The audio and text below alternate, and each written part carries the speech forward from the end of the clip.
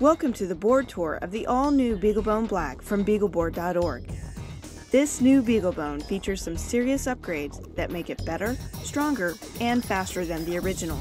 These upgrades include Texas Instruments 1 GHz Satara AM335X ARM Cortex-A8 CPU, 2 GB of onboard eMMC storage, 512 MB DDR3 RAM, and an all-new micro HDMI slot for connecting a TV or monitor. The board also comes standard with a host of other features as well as software that helps you start developing in seconds. At just $45, this credit card-sized computer is the most affordable entry into our growing community of developers innovating with open hardware.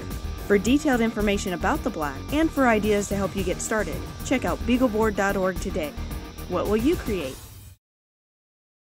Let's take a quick look at your first experience with the all-new BeagleBone Black from BeagleBoard.org.